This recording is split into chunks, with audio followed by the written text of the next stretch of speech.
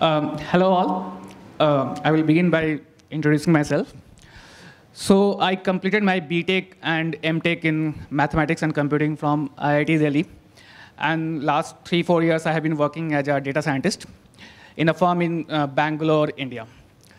So now coming to the topic, today I want to actually give an overview without going into the details of the mathematics, that how image classification actually changed the way we see AI in current scenario. So it's the topic, as you can see, it is image classification using deep learning, specifically focused on capsule networks.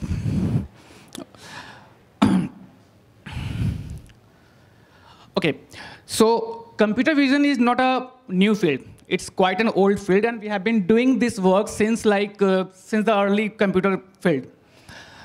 Image classification, object localization, object detection, image segmentation, face recognition, face verification, neural style transfer. These are some of the applications mostly found in computer vision and have been doing with the traditional methods, which mostly involve signal processing and all that. So what's new in this? As I think most of you may be aware about this thing, the neural network, neurons, which is the buzzwords, that has actually transformed the computer vision as we see it. So these are some of the applications in computer vision using deep learning. Now, what deep learning is, we'll talk about that.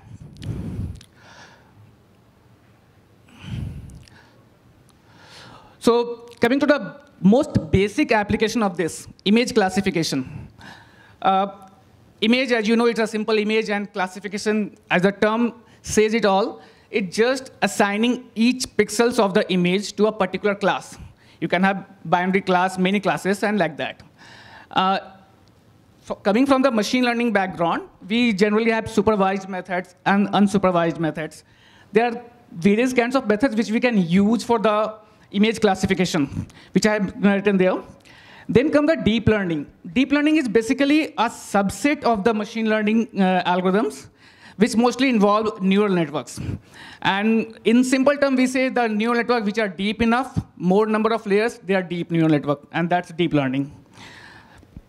The one point which we are very concerned about is that in deep learning, we require huge amount of data for better accuracy, for better results. That's the most important thing. And why that is, when we, yeah, so all these things starts with ImageNet data. As I wrote there, it's actually the data which changed everything. So how it started? Professor Lee, it started working on these algorithms for simple image classification, like how to do this with neural network and everything. And the buzz was going on, and everyone was working on this all around the world. So mostly people were working on the algorithms and trying to improve their accuracy and everything. The point was that her idea was that no matter how good algorithms you build, an algorithm can be as good as the data it works on. If you don't know about the data, it can never be as good as the human are. So her idea was that, like we have a word net and database for the words connected with the terms and terminology and thesaurus kind of things. So she wanted to build that kind of data for image, and it was a huge challenge. I think it's millions and millions of images which has to be tagged. So they initially thought to hire some PhD people, some people to do that. It was not possible. Finally, they got some people through volunteer work, and they assembled huge amount of data, image data, which was initially thought is a very trivial thing. But this data is actually the thing which we are talking about AI. So they first published this in 2009. And as you might also know every time, that this evolved into a challenge, ImageNet Annual Challenge. So ImageNet Annual Challenge was going on in 2010. The first competition came. Everyone published the accuracy of image classification and all that. It was going on fine. In 2012, something different happened. Geoffrey Hinton, as you know, is a distinguished scientist, and he was working on neural networks since 1980s, 40s. And he was not getting the right kind of algorithm for implementing them. And he only then invented backpropagation algorithm, which actually said that now neural network can be used. Again, the challenge was there was not enough computation and not enough data. In 2012, Geoffrey Hinton and their colleagues, they published a network called AlexNet, which actually changed the accuracy of image classification by huge margin. And that we can clearly say is the advent of the CNN, convolutional neural network, which is a special kind of neural network apart from the regular neural network. Why it is special, we will discuss later on this. So I have put this slide because it shows that how the accuracy of image classification had changed over the time since the advent of this image net challenge till 2016. It has beaten the human accuracy, and the last year 2017 results is still out there, and it has actually again gained the 25% more accuracy over that. So it's going beyond human intelligence. This is you can see like it started from 2012. In the 1990s, actually, LeNet was the first network which invented by the LeCun sir. And after that, the ImageNet challenge, 2012, AlexNet came, ZFNet, GoogleNet, Inception module. I'm not going to details of everyone, but each model which is written there, it has improved the accuracy by huge margin. Till that, now, like 2017, this challenge has got over. Now they have to bring about some different thing, 3D and virtual reality kind of challenge they have done. Because I think they also think that no matter, we cannot improve much in there. Now, coming back to this. After giving this background, now we come to the neural network, like why neural network is important and how we come to here. I will just briefly explain what the neural network is, which is required if you go forward for the capsule network. So neural network, as you can see, it's a simple layer kind of architecture. Few amount of layers you can add. In each layer, we have a certain number of neurons.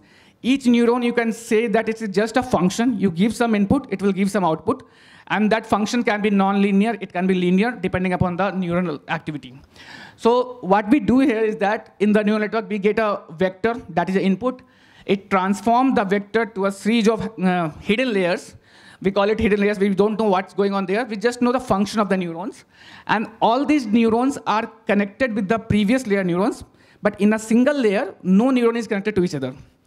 After final layer, it gives a score for, like, let's say, whatever number of classes you have, 10, 9, 8. And according to that classes, we get the accuracy. So this is the general principle of regular neural network working. Then comes the convolutional neural network. Why it is important and why it is required, actually. So a regular neural network, when you see, the most important thing is that input is there, but we have lots of parameters to train for. If you say that in one layer, we have, like, let's say 10 neurons, each neuron is connected to the previous 10 neurons, and so it multiplies quite quickly. And if you take the image thing, if you give the other inputs, it's fine. But if you take an image, in image, you can see that the very small image will be 28 by 28 pixels. So if you see a normal image, HD image these days, which amount to thousands and millions of pixels, and if millions of pixels you give as an input, the parameter will be so huge, it will take lifetime to train for that. So that regular neural network was not sufficient to develop the things on the image. So what they decided, they come with the CNN, convolutional neural network. I'm trying to tell the idea, like why the intuition behind they come for this. In the regular neural network, whatever we learn, the different layers, the first layer learn the very simple features of the whatever input you give, whether image or any other thing. And it builds upon that feature. The next layer will learn the more feature, combining the features from the first layer, and so on. What in CNN we observed, and we thought, like, if we are in regular neural network, each neuron is learning different kind of features. In CNN, what they saw that if we are learning feature, a particular kind of feature in a certain area of image, it is useful to learn the same feature in the other parts of the image also. So instead of connecting a single neuron to the whole image, we will connect to a local region. So if we are connecting the neurons to a local region, the number of parameters will be less. So how it defines that in convolutional neural network, we have a cubic, like a 3D volume of the neurons. As you can see in the picture, the first red color thing, it is an image. It's at the height, width, and number of channels, which are 3. That blue block, you can see, it is a convolutional neural layer. The neurons have been arranged in 3-dimensional. what we want is that this input image goes there, and this block of convolutional neural network, which is arranged, it consists of different number of filters, which we say a kernel. You can imagine that these kernels, which is a 2-dimensional or 3-dimensional kernels, is equivalent to the weights of the normal neural network. So each kernel, the aim of each kernel, each filter, is to find a particular feature in a certain region of the image, and then that same kernel will slide through the whole image, and it will find the same features in different parts of the image. So you can visualize like this, that if the image is, let's say, 200 by 200 pixels, and the number of channel is RGB, 3 channels is there, the filter will be also, let's say, 3 by 3. The filter consists of 3 by 3 grid. So it will multiply for the first corner of the image, then slide with one pixel or 2 pixel with different parameters. So this same kernel will cover the whole image and develop a feature. Let's say that feature can be the single edge detection or any curve detection. Now we have like n number of filters. Every filter will learn different kind of features. And then finally, whatever output they will give, the output will be of a 3D volume only, which will consist of, the depth will be the number of filters it has. So in short, if we're not going to details, in short, in the convolutional neural network, why we use is that because the number of parameters is totally dependent upon the filters we use.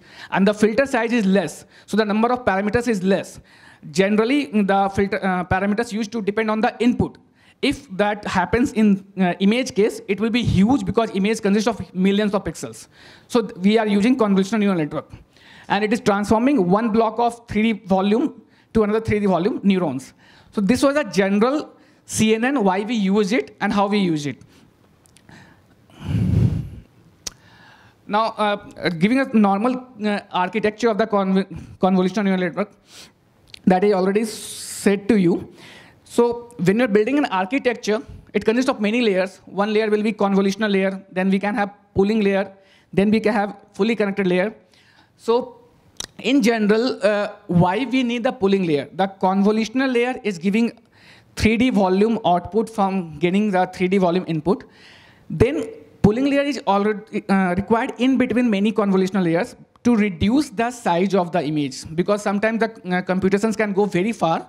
So you have to reduce the size of the image.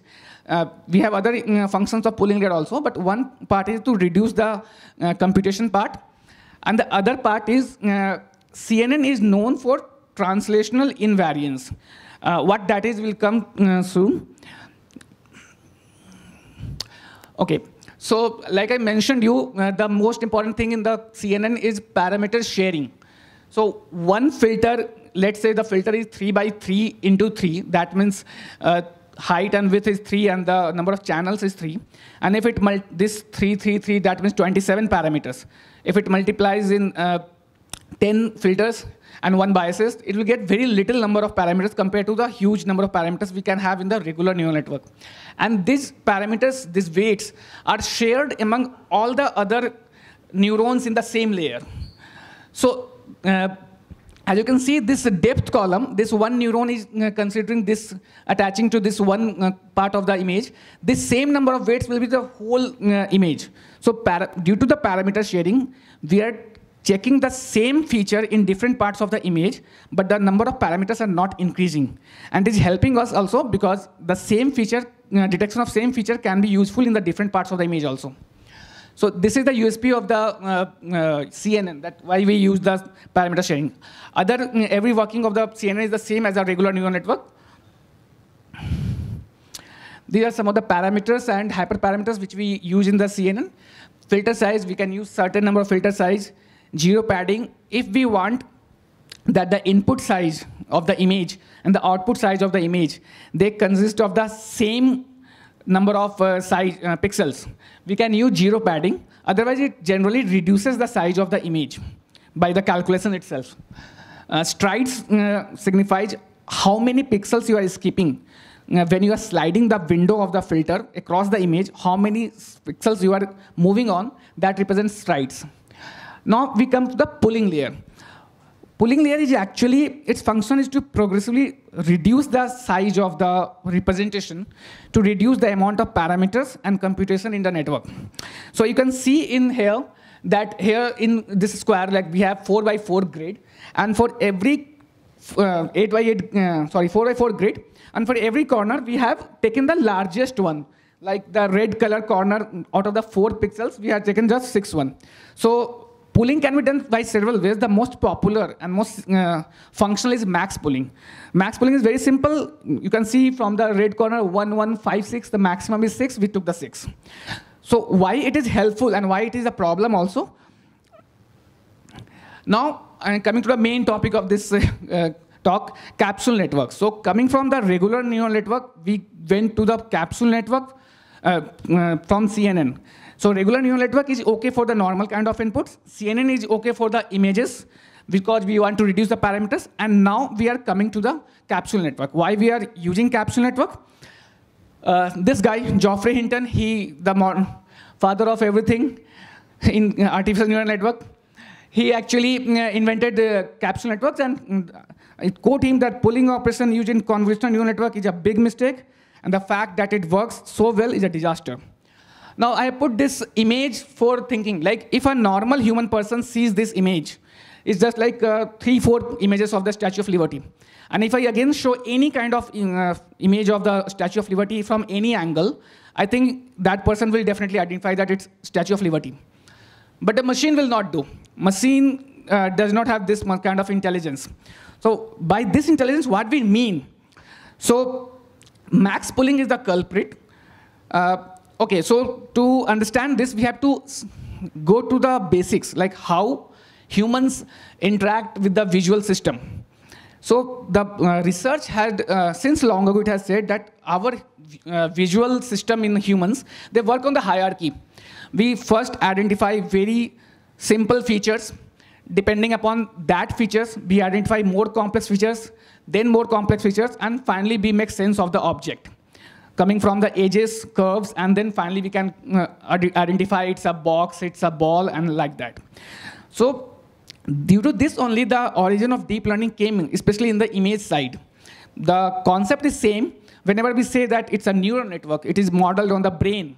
It is not exactly totally modeled on the brain, but it uses that concept, learning the simple features and building upon that. So this is the basic. Now again, here, what is the importance here is that if you see the picture of cat in both the 2 images, all the humans can identify it's a cat. So in one image, it is towards the right side, it is on the left side. Still, we can identify it's a cat, right? What is that? It means translational invariance. Invariance, it means that if something changes, still the output is not changing. It is in the right side or left side, we are still identifying it's a cat. But when the neural network, convolutional neural network, they learn that this kind of images are there, whether they will be able to change the output based on this or not. We don't want that they change this output. And that's exactly CNN does, convolutional neural network. How they do this? They do this through max pooling. So as you saw that in the max pooling, what it does, it goes in a certain area of the image, and out of them, it takes the maximum value of there. So if you change a slight variation in the input, the output is not going to change. So CNN was required to achieve translational invariance, and it is achieving this through max pooling. Now, this was the advantage of CNN, but it further on became the disadvantage also. Because we not just want invariance, we want equivariance. Now, the difference between the equivariance is that not just that because of the difference in the translation, we are finding that it's the same thing. It should also look for the orientation and tilt and everything, because as a human, we can identify that. See, max pooling is the culprit. It is actually allowing our models to be invariant. And how I will show you how this problem is coming. See, what max pooling does. So these 2 images, the CNN says that both are human, which certainly I don't think so. So max pooling does that in one part of the image, if there is lips and their eyes are there, then this is, we have converted that, taking the largest out of them, and it's a human. That's what CNN does. So generally, we don't get this type of example, but whenever it comes, max pooling is a culprit, and will say that, yeah, this is a human, which is failing. So when the idea of that, when we are trying to achieve artificial intelligence to a human level, we don't want this. So CNN interval is this. So what we want is viewpoint invariance. That means if we see an object which we have seen already, if we see it from any angle, from any direction, it should appear the same. And that's viewpoint invariance. You can see by the images that if that same images are there from any point we see, it has to be the same, and we can see as the same. That's why capsule network comes. Now, when capsule network comes, the main idea behind capsule network is that we have computer graphics. The main idea of the computer graphics is that to convert 3D scene into 2D objects. And how they convert the 3D scene to 2D objects in all the animations and the movies which we see. The camera is seeing all of you. For example, the camera is seeing to me, and according to the camera reference frame, we all are in a certain coordinate frame and related to each other in a special relationship with each other. And that camera will convert the image into 2D image. What Geoffrey Hinton says that this part, our brain does exactly opposite of that. The brain think that if when we are storing any images thing, we see a 2D image, and then we think that how we are visualizing this in a 3D image.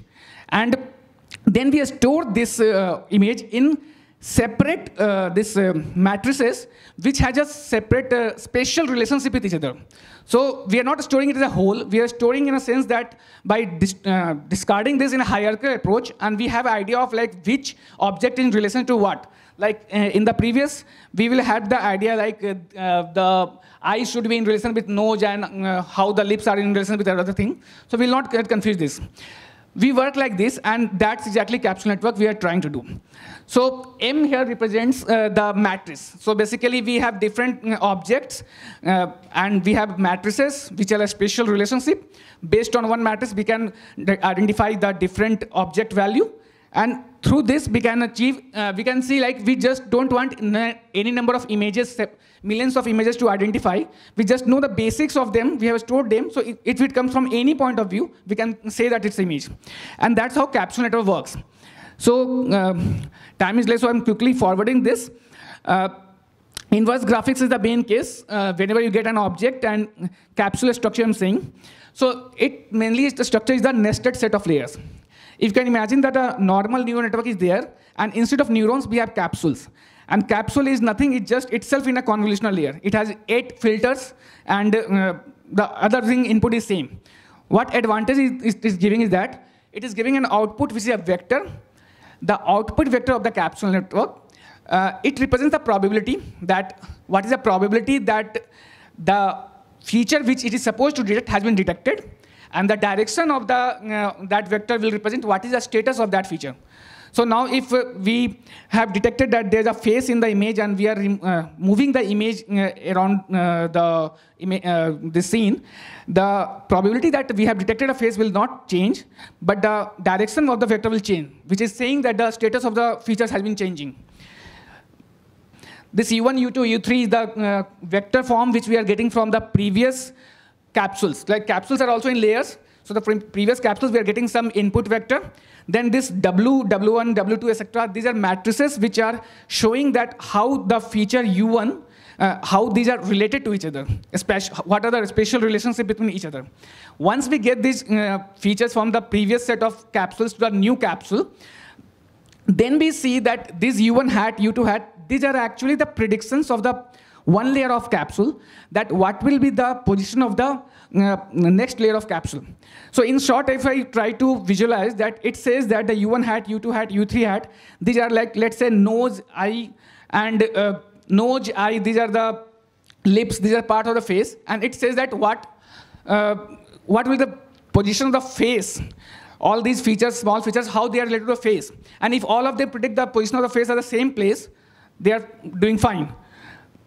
So this is an artificial neuron and capsule neuron different form.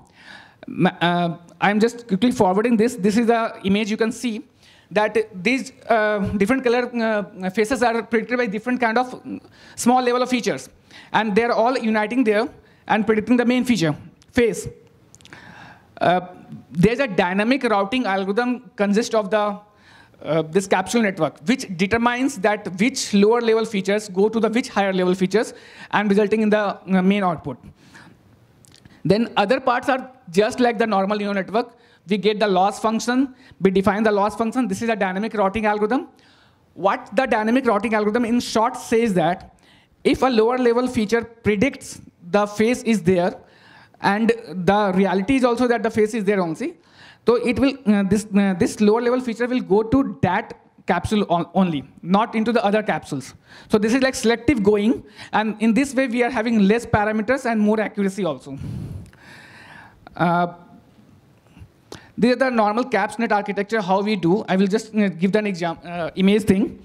The one image is going, the first layer is a convolutional neural network, the second layer is the primary capsule layer, the third is again capsule layer, and then we have the result, which is giving the output. So due to the time constraint, I'm saying these are the loss functions. Final decoder will giving you this thing. Capsules has been shown to be the state-of-the-art performance on the MNIST dataset, which is going to 99.75%. So due to time constraint, I can't explain more. So I will keep it here. In the short, I will say the capsule network, what the significance of capsule network is that it is actually achieving the general intelligence of the human, which we are trying to achieve in the normal sense of artificial intelligence. So a person can see anything, and without requiring huge amount of examples, they can clearly say that this is the same person. And we want that kind of machines. Then only we can say that we are in the real part of artificial intelligence. Thank you. Any questions? Yeah. Sorry? Do you have to train it from card view images, like from multiple views? No. Actually, that is the main important thing. In the normal neural network, which we are achieving, we require huge amount of data. In the capsule neural network, we don't require huge amount of data, and we don't need to train it from the multiple views. Because if we are taking the small number of data also, the storage part is such that we are not storing at that the whole thing. We are storing in matrices. We are relating the relationship between the different parts of the thing. For example, consider a face. We are not storing it as a face. We are storing the different eyes, nose, lips, etc., how they are related to each other. So that math, that's a matrix multiplication, that itself will give you the right result if you see from any point of view. How do you get that false difference? Yeah, hello. So actually, because of the time constraint, could not explain that. So Poge matrix is that it's a simple matrix multiplication. If you get a Poge matrix from one small part of the whole object, and simple matrix multiplication will give you the Poge matrix of the whole. If you get a part of the, if you get a Poge matrix of a small part, the big part, for example, if you get a Poge matrix of eye, from that you can get the Poge matrix of the face, because everything is from one reference point of view. Consider example like the camera reference point of view is there. From the camera viewpoint, there is some Poge matrix for me, and there is some Poge matrix for my eye, some Poge matrix for my friend. Then, because of the matrix multiplication, we can get any kind of Poge matrix from anyone. And this is the like normal one part through. If we are using the capsule network, we are going to take the inverse graphic. We have to take the inverse Poge matrix. So from one smaller part, the small features to the big features we can go. And from the big feature also we can go to the small features.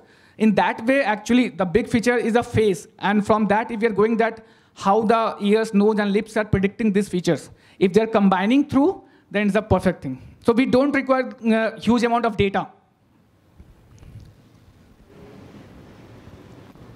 So, any question? Very interesting. I've got more questions, but I guess the first question I have is, there's a number of computer vision APIs and services now, the Google, the Amazon, and the Azure. Which one of them are applying this, or are any of them applying this? Or I guess, what are you seeing compared to those sort of computer vision APIs and this sort of technology? Currently, what I believe that because no one has come for the open source implementation of this. The open source implementation is just on the MNIST database. I'm sure that all the big companies, they are building their own. In fact, my own company is building things on this. They haven't published it, and they will not publish it, I think. Because it's generally what we see that when we improve in the ImageNet challenge also, every year we are improving the accuracy. But this capsule network is a paradigm shift. It's a very different paradigm shift. So anyone who will excel in this in the huge amount of, they will first like to do patent and then only go for it. So I'm quite sure that they're doing this, but no one knows when they publish. You can't really tell. Like, I guess you've been watching these changes. Did you realize something about that? No, I think they are clever enough not to reveal it.